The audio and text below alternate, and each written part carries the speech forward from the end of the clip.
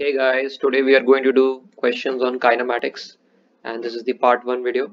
That is, we will discuss a question in which we will be using homogeneous matrices, and this question is purely based on translation. So first we have a frame, and according to the question the frame has been moved 10 units along the y-axis and it has been moved 5 units along the z-axis of the reference frame.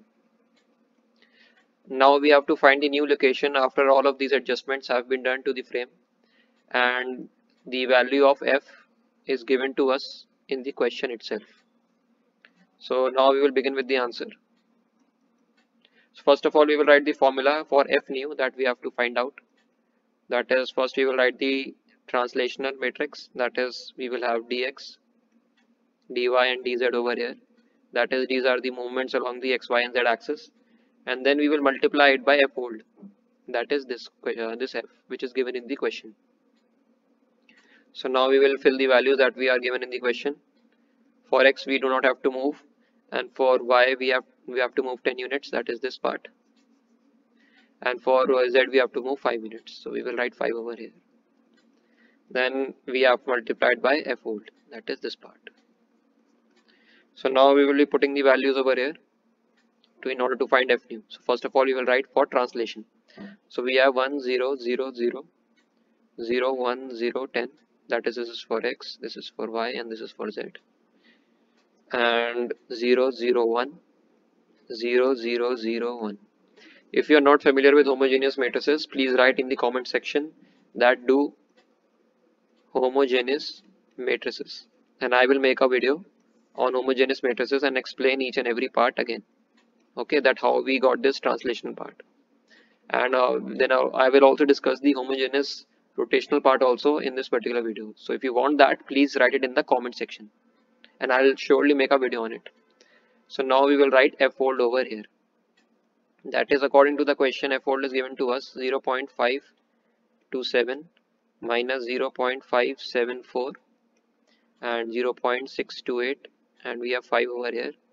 Then we have 0.369, 0.819, 0.439 and 3 over here, and we have minus 0.7660 and 0.643 and 8 is over here. Then we have 0 0 0 and 1.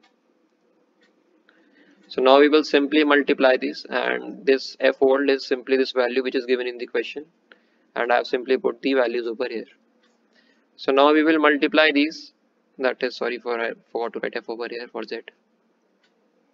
So now we will simply multiply them, and on multiplying these two matrices you will get the answer as 0.527 minus 0.574 and 0.628 5 and 0.369 0.819 0.439 and 13 will come over here. Similarly, we will get 0.76 minus 0.7660, 0.643, 13 and 0 0 0 and 1. So guys, this is your final answer, and if you want to write, you can write your answer as 5, 13, 13 and 1 also, as these are the rotations that will be done in the this will be the translations will be done in the x, y and z axis. So this is your final answer. Now we will be discussing other questions in the next video. So this is it for this video, and if you have any doubt, please write in the comment section, and if you want me to make a video on homogeneous matrices, please do write that also. Thank you. See you in the next one.